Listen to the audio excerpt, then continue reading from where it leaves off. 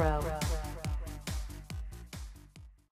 Hello, welcome to ADSR Pro with me, Mike Smith. Today I'm going to show you a quick tutorial on Sidechain Reverb. What we're going to do is duck a reverb with our vocal in our track, and we're also going to apply the reverb to the vocal at the same time. So what this means is we've got a vocal here. Just play you a quick piece. Is this the way how you make me fall apart? Is this the way how you break a good girl's heart? So what we're going to do is apply a reverb to this vocal, and when the vocal comes in, it'll duck the reverb, so you'll hardly hear any of it, and then when the vocal stops or the quieter it becomes, the reverb then opens up. So F4, let's create an effects channel. We'll add track, we'll call this SC Reverb. Press F3 to open our mixer, and here's our newly created track. So on the inserts, first of all, we need to apply reverb. We'll use the reverence. Let's have that one. So big stadium reverb. Now after the reverb, we need to put our compressor, and we'll use the Cubase one. Make sure we activate the sidechain. And now on our vocals, what we need to do is we need to send a signal to the compressor. So we'll send one into the sidechain. We'll turn that on. And we also need to send our vocals to the reverb itself. So there's the reverb effects channel. And turn that on. So now that's it dry. Is this the way how you saw it? There's our reverb. Is this the way how you planned it from the start? Is this the way how you lived it in your mind? Now into our compressor, I'll go to extreme so you can hear it. We'll put quite a large ratio on, a little bit of attack, quite a long release.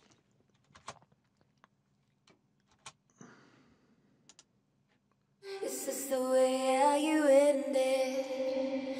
Is this the way how you make me fall apart? Is this the way how you break a good girl's heart?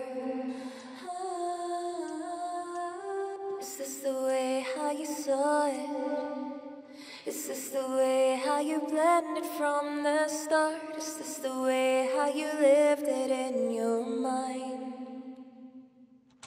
So there you can hear there's reverb on the vocal, as well as it ducking when the vocal plays. So what you could do is obviously just tweak the settings.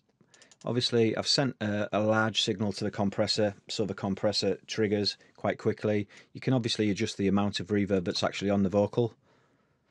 Is this the way how you end it? Is this the way how you make me fall apart? Is this the way how you break a good girl's heart? Is this the way how you saw it? Is this the way how you planned it from the start? Is this the way how you lived it in your mind? Is this the way how you end it? Is this the way how you make me fall apart? Is this the way how you break a good girl's heart? Is this the way how you saw it? There you go, that's just a quick tutorial. As you can hear there, I mean, it's quite a subtle effect. However, you can make it as extreme or as subtle as you like. The beauty of this, it allows, obviously when the vocal is singing, it allows clarity because you haven't got a wash of reverb, and the quieter it gets, the reverb turns up and fills your mix up. Obviously this can be used as an effect as well. So really at the end of this vocal, where the vocal stops, the reverb wash would build up. Break a good girl's heart.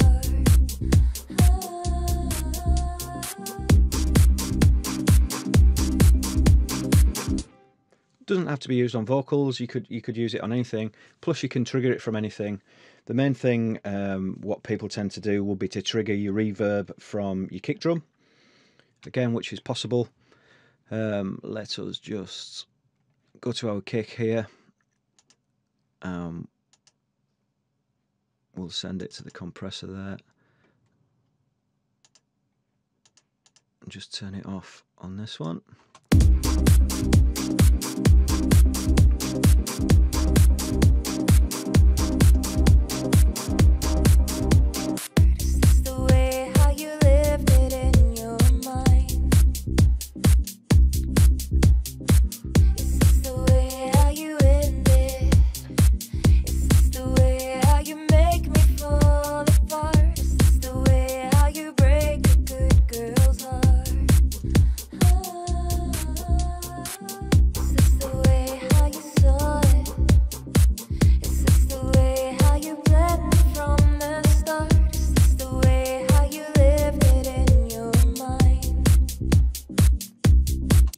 So there you can hear the vocal being triggered by the kick drum.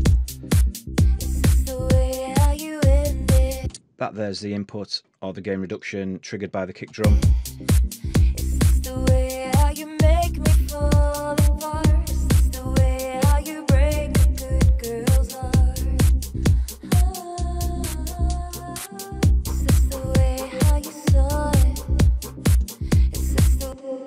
There you go, you can hear the reverb ducking via the kick. Just a couple of quick ways there then of using sidechain reverb in your tracks. Again, you're not limited to vocals. You can trigger from anything. You could trigger the reverb from your percussion or vice versa. It doesn't have to be melodic. Again, you can apply the reverb to your percussion, maybe your percussion group, and trigger it from other parts of your percussion. So in the gaps, it's filled with reverb. The beauty of that, again, is you don't swamp your mix. You know, you're choosing where the reverb is and where it isn't. It's a good way of clearing up your tracks, yet making them sound full. So, hope you found this interesting. If you've got any questions, please don't forget to get in touch. And of course, subscribe to my channel. And in the meantime, till next time, bye-bye.